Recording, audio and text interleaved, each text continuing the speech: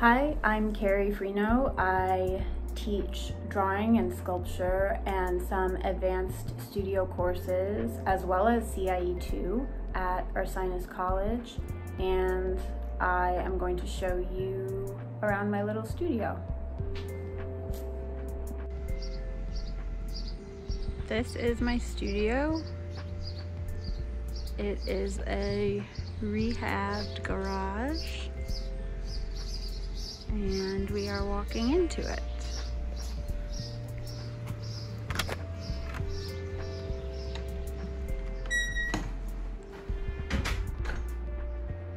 So this is the space.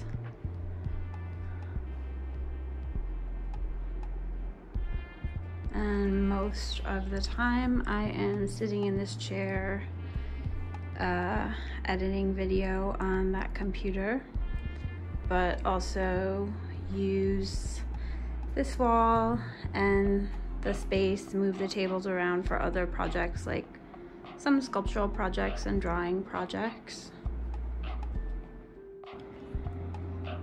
This is a portrait of my mom.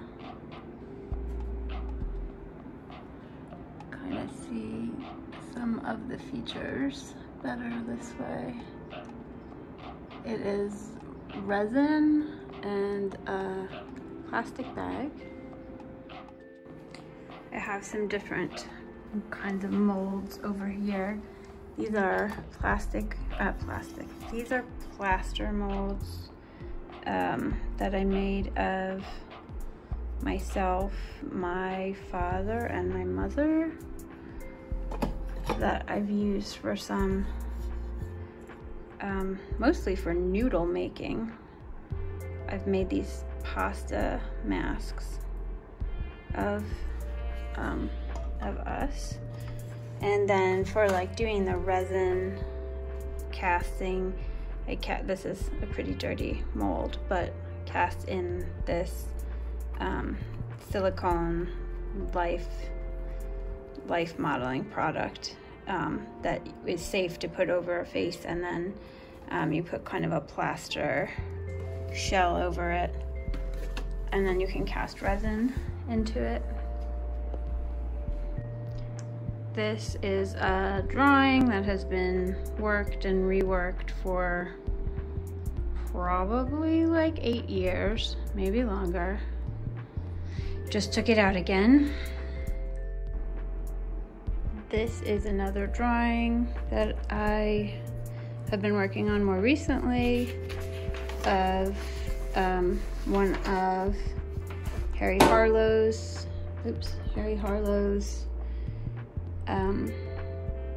monkey experiments, where he was considering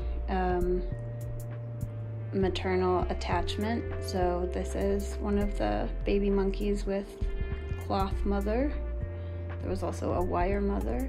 This is the cloth mother version. This is the reference image that I was going off of. I started being really interested in this experiment and these images after I had a child, and was thinking a lot about maternal attachment. But then I realized through doing this drawing that I actually sort of see myself more as the monkey in this drawing than as the cloth mother. Okay, so here I am at my editing station, where I'm working on putting some clips together from work from the past year, really. I'm using 4 channels in this video, and the song is a song that my sister wrote. She's playing it in one of the channels, and my grandmother is in one of the other squares.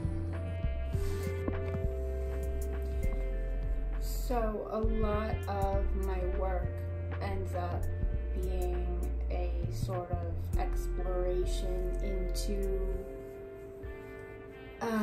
family relations and how they shape our view on the world, and also how the idea of family relations and how we understand them change as we grow and mature through our own experience. So I use a lot of personal references and even actual members of my family in my work with their consent.